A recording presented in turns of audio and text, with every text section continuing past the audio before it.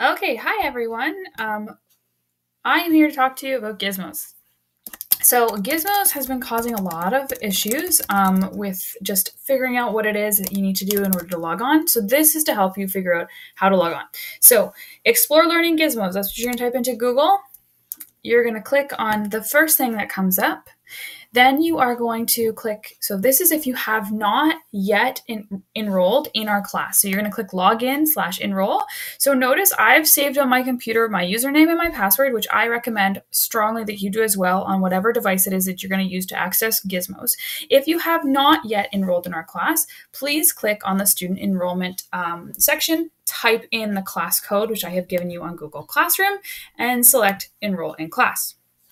Okay, then you're gonna make sure that it's our class. So you'll make sure that it's the right course code, that my name appears on the top. If you already have an Explore Learning account, you can log in right there. Okay, so that will make sure, so there's some confusion about how to access Gizmos. And if you're not sure whether or not you've joined our class, you can go through this method and then select your account. If you don't think that you have an account, you need to create an account. Okay, so you're going to click register now. You're going to put in your first name. You're going to put in your last name. Okay, please make sure that you put in your real first and last name because it helps me when I'm looking at quiz results to see who it is that actually did the quiz. You can do whatever you want for your username, just as long as you remember. Okay, and then you need to select a password.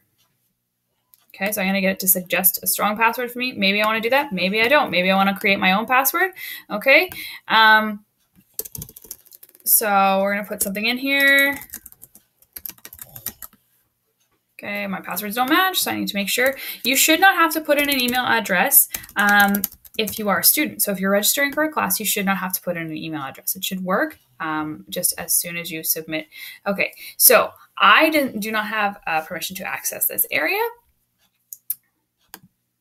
Okay, and that is because likely I am not.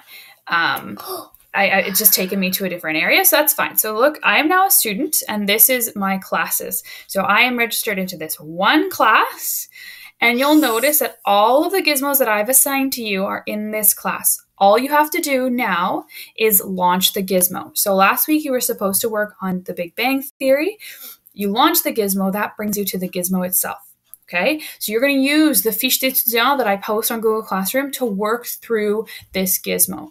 My biggest suggestion to you as far as Gizmos are concerned is to read the instructions carefully and follow them. Okay, if I've asked you to do the quiz, that means that you need to go down. Okay, so the Gizmo's up here. You can make it full screen or not. You're going to work on that. Once you're done, you go down to the assessment questions and you simply answer the questions and check your answers. Once you've done that, your results are automatically given to me as the course instructor. So that's all you need to do. I hope that this has helped you with the Gizmos. I know that it can be a little bit confusing. If you have any further questions, please do not hesitate to email me, put in a comment on Google Classroom, or please, please, please consider coming to the Google Meets, the drop-in time, and I can help you there. Okay, if there's any further questions on that, I'm more than happy to help you. Again, I suggest strongly from now on, I want everybody to work on going through their account for Gizmos, clicking on the class button, and selecting the appropriate Gizmo that's been assigned to the class. All of the Gizmos that I assign on La Rande de la Semaine will be assigned to their respective classes on Gizmos as well. Okay, please don't hesitate to ask me if you have any questions.